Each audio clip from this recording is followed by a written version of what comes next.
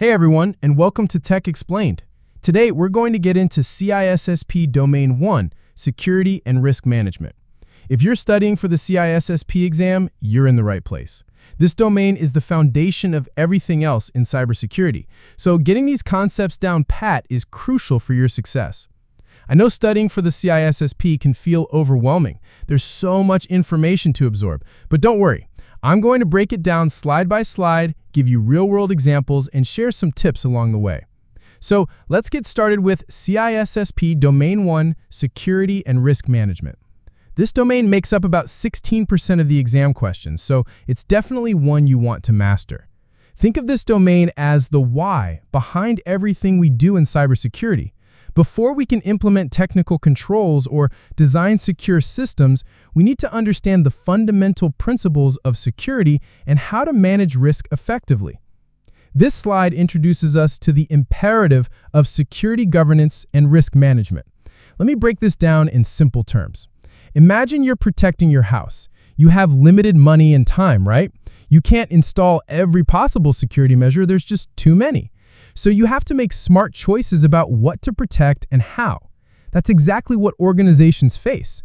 They have colossal challenges protecting their assets with never unlimited budgets or time. The key insight here is that security isn't just a technical endeavor, it's a strategic business function. Security governance is about directing and controlling the security function to help the business achieve its goals. Think of it this way. Security shouldn't be the department of no, constantly telling the business what they can't do. Instead, security professionals should be enablers, helping the business take calculated risks safely.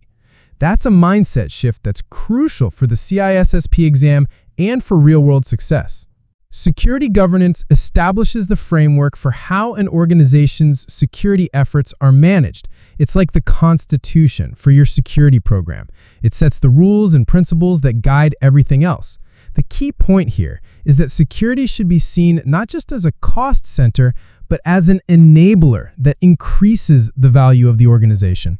When security is done right, it helps the business operate more safely and efficiently rather than just being a roadblock.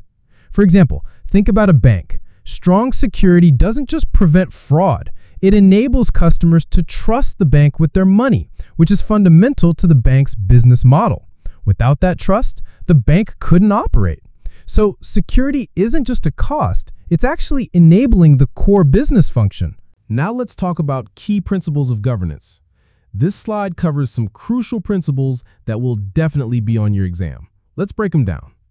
First, alignment with business strategy. Security must support and enable business tasks. And instead of just saying no to new initiatives, security professionals should understand the business objectives and help achieve them securely. It's about being a partner, not a police officer. Next, clearly defined roles and responsibilities. Everyone needs to know what they're responsible for when it comes to security.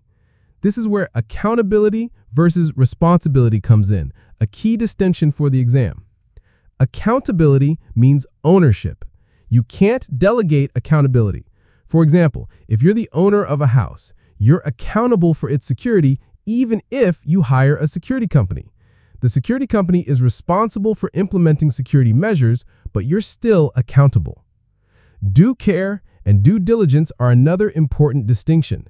Due care is about doing the right things, implementing reasonable security measures. Due diligence is about being able to prove that you're doing the right things, having documentation and processes to show you're exercising due care. This slide shows the hierarchy of security documentation, which is like the legal framework for your security program. Think of it like this. Policies are like laws. They state what people must do. They're high level and mandatory. Standards are more specific. They're like the building codes that specify exactly how things must be done. For example, a policy might say all systems must have antivirus protection, while a standard would specify all systems must use XYZ antivirus software. Procedures are the step-by-step instructions, the how-to guides. If the standard specifies which antivirus to use, the procedure explains exactly how to install and configure it. Baselines are the minimum security requirements, like a checklist of security settings that must be applied. Guidelines are recommendations, best practices that are not mandatory but provide guidance. Understanding this hierarchy is crucial for the exam and for implementing security in the real world. Risk management is all about prioritizing your security efforts. You can't protect everything equally, so you need to identify what's most important and focus your resources there. Risk management enables organizations to prioritize their security efforts and allocate resources effectively. It's a systematic process of identifying, assessing, and prioritizing risks, then applying resources to minimize, monitor, and control those risks. Think of it like triage in an emergency room. You can't treat all patients at once, so you prioritize based on severity. Risk management is similar. You prioritize based on which risks pose the greatest threat to the organization. This slide breaks down risk management into 3 major steps. First, asset valuation. You need to know what you're protecting before you can protect it. This involves assigning value to assets, either quantitatively in monetary terms or qualitatively using rankings like high, medium, low. Next, risk analysis. This is where you identify threats and vulnerabilities. Threats are potential dangers, things that could cause harm. Vulnerabilities are weaknesses that could be exploited by threats. You also assess likelihood, how likely something is to happen, and impact, what the consequences would be if it did happen. Finally, risk treatment.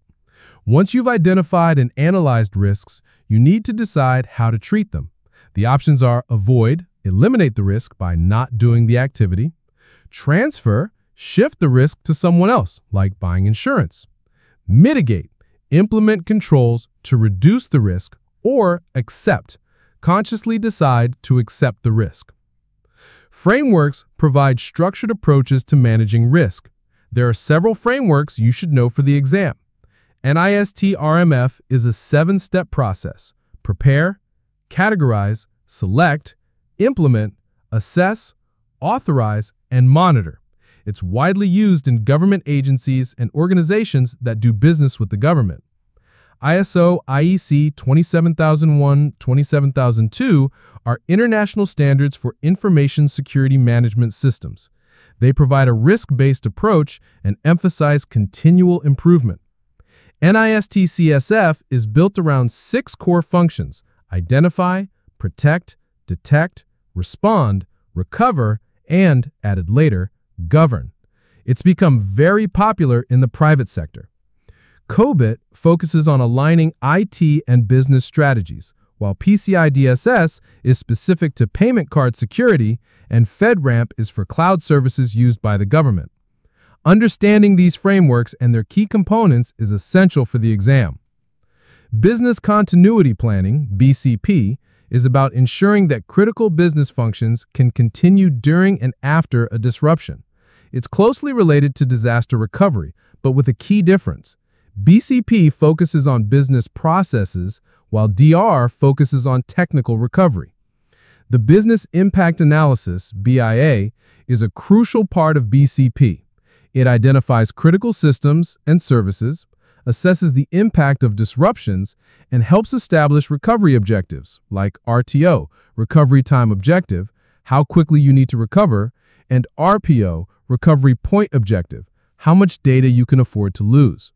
Remember, in any disaster, the priority is always people's safety first. Get people out of harm's way, then worry about IT recovery. Privacy is about protecting personal information, and it's a huge focus area in today's world. Privacy is the state of being free from being observed or disturbed by other people. It's about controlling what personal information others know about you. A privacy policy is essential. It outlines what types of personal data an organization collects, how it's used, stored, and protected. It should also explain opt-out procedures and relevant security policies. Personal data comes in many forms: PII, SPI, PHI, and PI. These can do direct identifiers like name or social security number, or indirect identifiers like zip code or age, which can identify someone when combined. The data lifecycle from creation to destruction is crucial to understand because different controls are needed at each stage. There are numerous privacy laws and regulations you need to be familiar with for the exam. GDPR, General Data Protection Regulation, is one of the most stringent privacy laws in the world. It applies to any organization that processes personal data of EU residents regardless of where the organization is located. Key aspects include breach notification within 72 hours, extraterritorial reach, and strong data subject rights like the right to be forgotten. In the US, we have CCPA, California Consumer Privacy Act, HIPAA and HITECH for health information, and the Privacy Act of 1974 for federal agencies. Globally, there are many others like PIPEDA in Canada, PIPL in China, and POPIA in South Africa. Understanding these laws and their key requirements is essential for the exam and for implementing privacy programs in the real world. Intellectual property, or IP, refers to legal rights granted to creators of intangible assets. There are 4 main types you need to know. Trade secrets are confidential information that provides a business with a competitive advantage, like the Coca-Cola formula. They're protected as long as they remain secret. Patents provide exclusive ownership of an invention for a set period. To be patentable, an invention must be novel and unique. Copyrights protect the creative expression of ideas, not the ideas themselves, in fixed mediums like books, movies, or software code. Trademarks are symbols, words, or designs that distinguish brands or products like the Nike swoosh or Apple logo. Understanding these different types of IP and how they're protected is important for the exam and for protecting your organization's assets. People are often considered the weakest link in security, but they can also be your greatest asset when properly trained and motivated. Personnel security policies cover the entire employee lifecycle, from candidate screening and hiring to onboarding, transfers, and termination. They also include agreements like NDAs and acceptable use policies, or AUPs. Ethics are crucial in security. The ISC2 Code of Professional Ethics is particularly important for CISSP professionals. It comprises 4 canons: protect society, act honorably, provide diligent service, and advance the profession. Awareness, training, and education are essential for ensuring employees understand their security responsibilities. Awareness is informal and aims to change cultural sensitivity. Training provides specific skills, and education teaches fundamental concepts. Organizations must navigate a complex web of laws and regulations. For cybercrimes and data breaches, laws like the Computer Fraud and Abuse Act, CFAA, and various breach notification laws are important to understand. Key compliance standards and laws include SOX for publicly traded companies, GLBA for financial institutions, FISMA for federal agencies, and many others. Investigations can take different forms: administrative, internal and informal, criminal, involving law enforcement, civil, one entity suing another, industry standards, adherence to specific standards, and regulatory, conducted by regulatory bodies. Understanding these different types of laws and investigations is crucial for the exam and for ensuring your organization stays compliant. As we wrap up, remember that effective security is not a siloed function. It's an integral part of an organization's overall strategy. The emphasis on aligning security with business goals, clearly defining accountability, systematically managing risk, and adhering to ethical and legal obligations is paramount for success. For the CISSP exam, focus on understanding these fundamental concepts and how they interrelate. Domain 1 is the foundation for everything else, so mastering these concepts will help you throughout the exam and in your cybersecurity career. Thanks for joining me for this deep dive into CISSP Domain 1. I hope this walkthrough has helped clarify these important concepts. Remember, the key to passing the CISSP is understanding the why behind security practices, not just memorizing facts. If you found this video helpful, Please give it a thumbs up and subscribe to Tech Explained for more CISSP content on our channel. Let me know in the comments what topics you'd like me to cover next and share any tips or tricks that helped you with Domain 1. Good luck with your studies. And remember, you've got this.